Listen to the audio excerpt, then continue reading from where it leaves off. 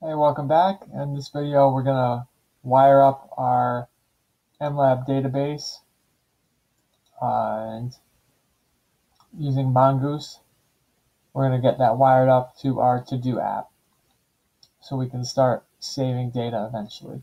We left off by requiring Mongoose in this file. And here we're going to say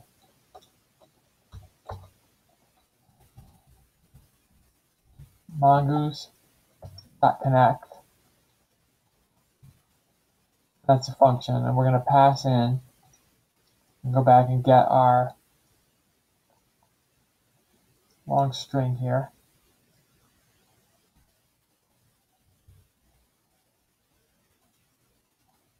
You put quotes around it. This is where you pass in that string. And then comma, and we're going to use an object here.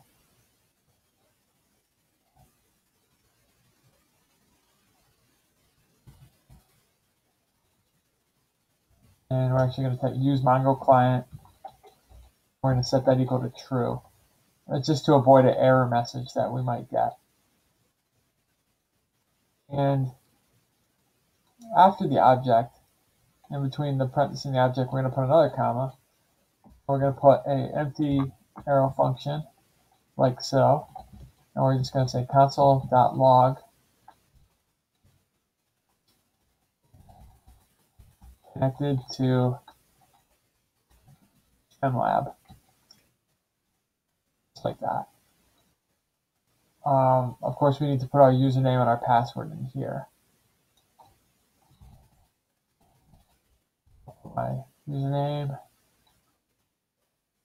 and my password in here.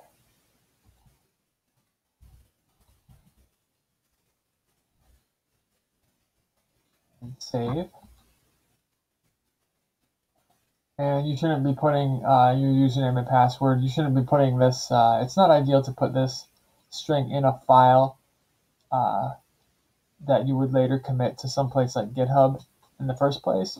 Later on, I'm going to show you where to put a file like that so it doesn't get into the files that go to GitHub or something like that. You want to keep it in a place where no one's going to ever see it. And I, of course, I'm going to delete this. I want to delete this database instance when I'm done with these videos.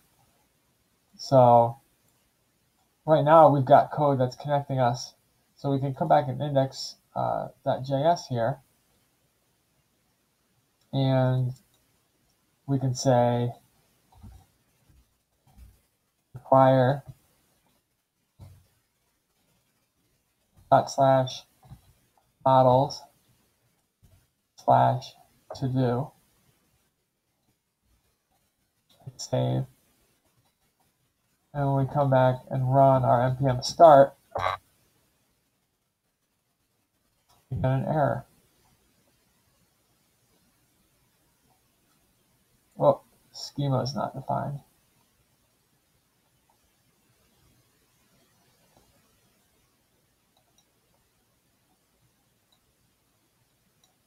We just comment these 2 lines out for now until we have a schema.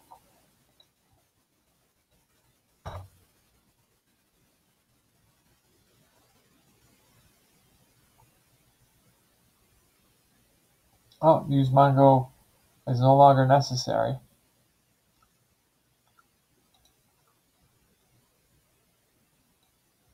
Oh, one less thing to type, I guess. Get rid of that. Control C to shut our server down, and then we'll try running it one more time. Okay, good. So now we've got our server running on port 3001, and we are connecting to MLab. So everything is working well. As you can see, you basically take care of the problems as they pop up. Nothing's ever too big a deal. So that's pretty cool. So Control C is how you close your server down. And you notice you have to keep, your server doesn't refresh when you save a file, like React is set up to do. When we save a file when working on the front end, that server will reboot itself every time.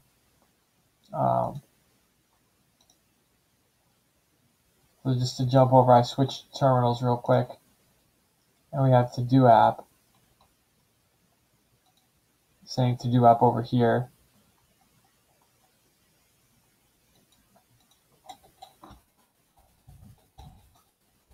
If we change this file real quick and hit save, you can see our server compiles again and reboots real quick. And then our app updates automatically. Which is a pretty cool feature of the React. But our Node, we switch back to our Node server. Once that starts, we save, nothing happens. But we can get around that. We can run npm i-d node mon nodemon. So we'll run that, and we'll go into our package.json, and we'll change our start command from node to nodemon.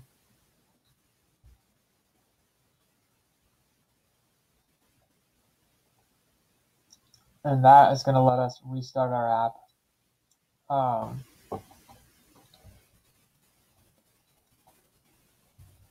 Every time we save it.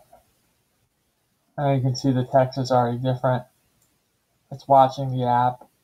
And so if we come in here and hit save, it automatically knows and restarts it and updates our changes every time. So that's pretty cool. That's really nice for development. That's a great thing to use. So in here, we're connected. Below our import to Mongoose, we'll say, we're bringing something else from Mongoose here. We're gonna bring a schema. That's going to be equal to mongoose.schema.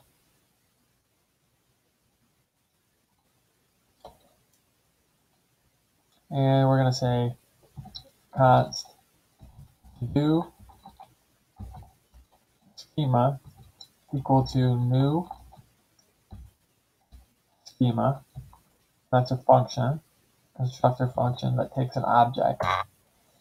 Within this object are going to be the properties of our to-do. So I'm thinking text is probably a good property to have. How about complete? Like done or complete, something like that. And when it was created. To have a time stamp on it. But in order to make these right, we need to declare what type of object they are. We do that by using a colon. Text is going to be a string. That's the JavaScript object string, just a capital S. Complete is actually going to be a what's called a Boolean, so true or false. And this is going to be some kind of date. But we can even get more technical when we describe these. We can actually use an object to describe these. We give it properties, so we could say type is date.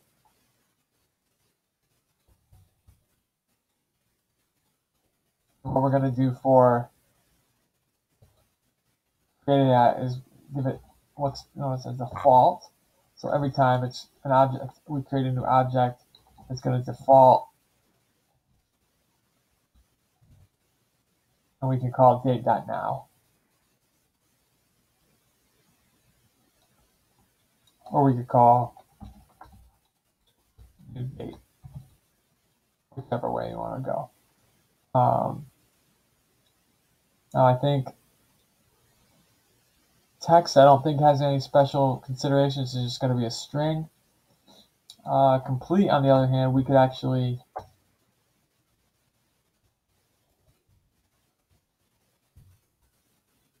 that type is going to be a Boolean. And default is going to be false, because our to-do is not done until we do it.